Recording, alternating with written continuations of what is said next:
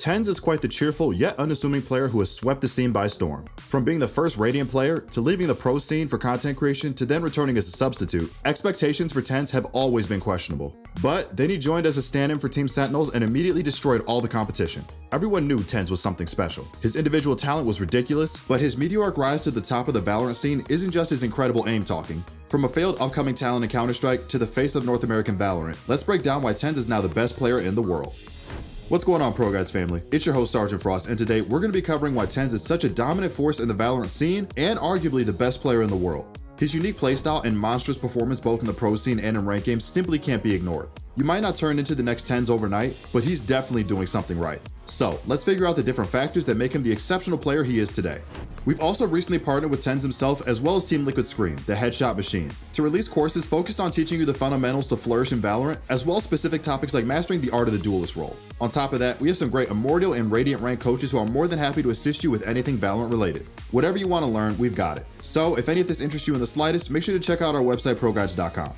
In a team environment, players often bring much more to the table than what their stats simply say. However, we can't completely overlook stats as well. One thing for sure is, TenZ puts out insane performances, and all it takes is one quick look at his overall match statistics. On VLR, he is the second highest performing player in the region, only slightly behind Asuna on 100 Thieves. However, if you've been following the pro Valorant NA scene, you'll know that TenZ was on quite the competitive hiatus after his previous team Cloud9 was starting to fumble in tournaments. With less games in his pocket and time away from the scene, you'd expect him to be a little rusty. However, on Sentinels, he puts up absurd numbers. Hypothetically, TenZ would most likely be over Asuna in stats if he was always on Sentinels, as he's found quite the home on the championship team.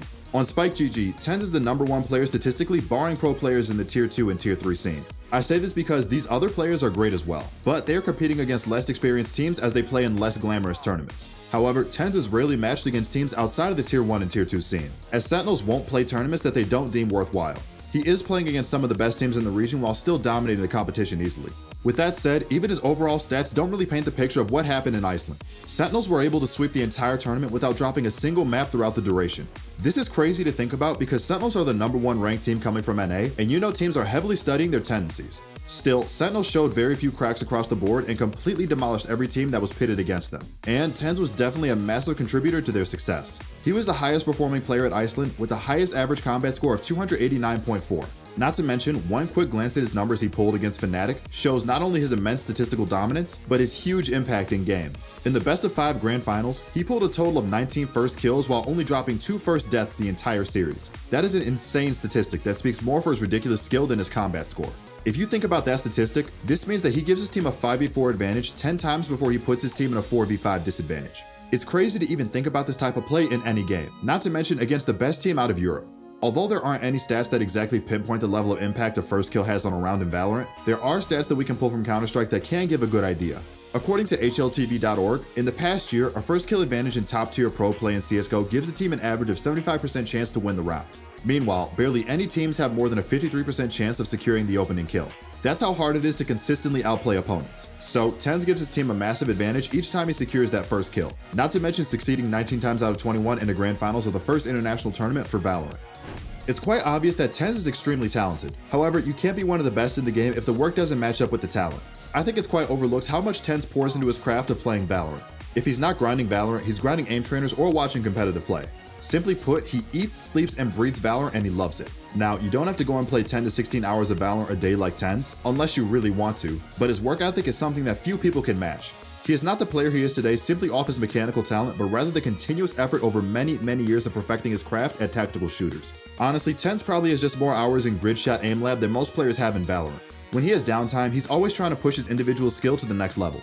I know everyone's free time is different, but if you're truly trying to become the best, you have to put in the work to do so. Besides, basic necessities like eating and sleeping, which let's be honest, a lot of gamers don't get enough of, we're oftentimes grinding away to improve ourselves in some form.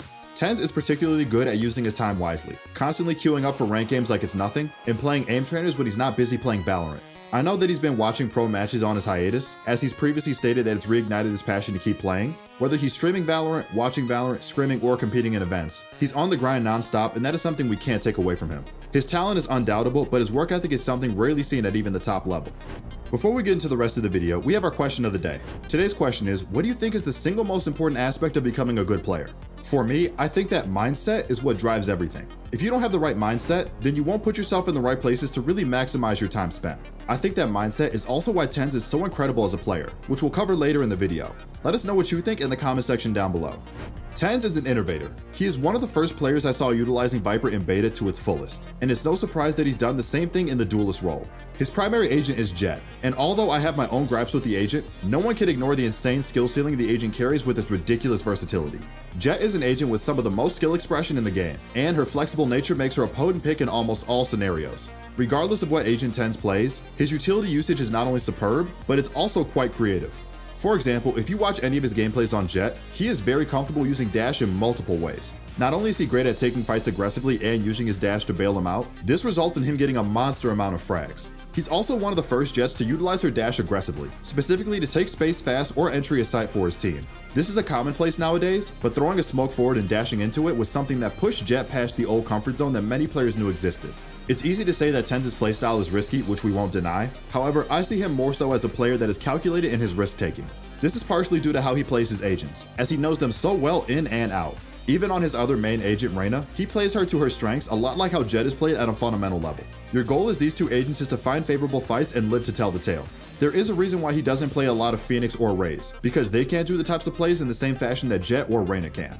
TenZ has identified his own playstyle and found agents that really play towards his wildcard aggressive style. I assume that this must be even harder to do in Counter-Strike as there was no mobility in the game. You're in a bad position? Well, tough luck, because even if you kill one, you'll just get traded. However, due to Jett's dash and Reyna's dismiss, finding that frag and living is possible if you're fast enough. Not only did TenZ innovate a lot of the things we see today as commonplace on Jett, but he also has more subtle techniques that he has in his arsenal that are often overlooked. One thing I see TenZ do a lot than most other Jetts is utilize her updraft to quickly peek over vertical cover to find information. This type of behavior can help you rotate faster, push easier, and even spot out enemies for free. I've seen him do this in areas like Ascent on A main.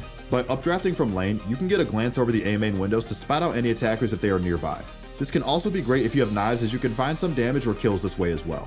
TenZ also was one of the first players to learn double updraft spots with his knives to find kills. There are a lot of these spots on Haven. For example, on the attacker side, double updrafting outside of A main will give you an angle on anyone peeking from A long. On the flip side, you can do this with double updraft when retaking A site. Jumping on the box outside of A connector will give you enough height with the double updrafts to spot anyone out for a quick pick. The last thing I want to talk about is his innovative ways with Jett smokes. He's really great at weaving in smokes between his shots or kills. This is great because it gives him the option to creep in the smoke and push forward, hold, or even fall back. This is great as it creates a mix-up situation for the opponent as they are not entirely sure what you will do next. It's easy to just use Jett smokes to cover off choke points. However, many of the experienced Jetts today have learned from TenZ and understand the potency of using it to create question marks on the map. This type of smoke after shots or kills is one of the core things TenZ does that gives him more options to play like he wants. See, it's easy to get deterred if a play you do doesn't work. Pushing through that negative feeling and seeing a bright light on the end of the tunnel can keep you humble and thirsty to try more. At the end of the day, there is no better way to improve your gameplay besides reflecting on your own gameplay. By giving yourself time to reflect on the mistakes you made as well as correct the plays you made can also slowly reinforce good habits and remove potentially harmful habits that you can inhibit from reaching your peak potential. TenZ is well aware of this and is one of the best examples that I've seen on how this can improve your gameplay. He is comfortable admitting his own mistakes and more than happy to try out new things to see if they are better.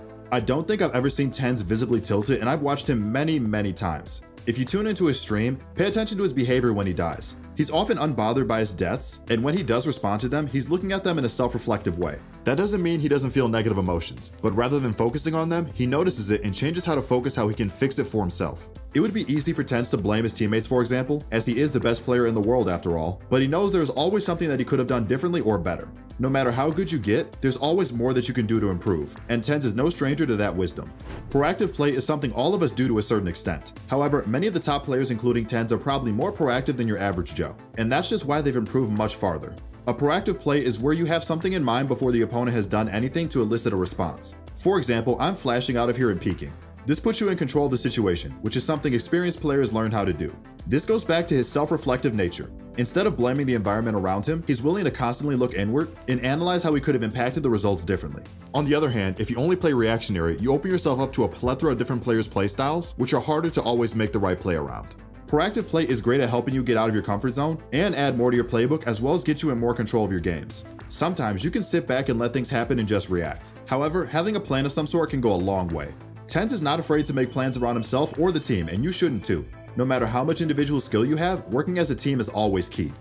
I'm sure we can all agree based on his streams and cheerful personality on stage that he is one of the friendliest players you can meet in your Valorant games. This type of behavior is great at not only keeping your own mental intact, but it also boosts your team's performances drastically. If you are the type of player that has a hard time preventing your emotions from getting the best of you, then I think watching how TenZ approaches self-reflection and his friendly demeanor will always help you get an idea of how to remain calm. Additionally, this comes with the added benefit of maintaining good communication and performing up to your standards as well. Being a great teammate goes beyond doing your best as an individual player. Having the ability to relay important information to your teammates is a great underrated skill to have. Although TenZ has said in the past that communication is one of his weak points, his friendly demeanor and awareness of his weaknesses is doing him a lot of favors as a player. I don't think it would be an overstatement to say that everyone in the world would love to have TenZ on their team. TenZ is quite the role model. At a young age, he's accomplished so much in the NA Valorant scene, and he isn't going anywhere anytime soon. He is a perfect example of when talent meets great work ethic. We think he's arguably the best player in the world at the moment, so who would challenge him next? We're excited to see it unfold, and I hope you guys are too. That's it for today's video. If you enjoyed the breakdown, don't forget to like the video and subscribe to keep up to date with the latest Valorant news, updates, and guides. This has been your host, Sergeant Frost, and I will see you all in the next one.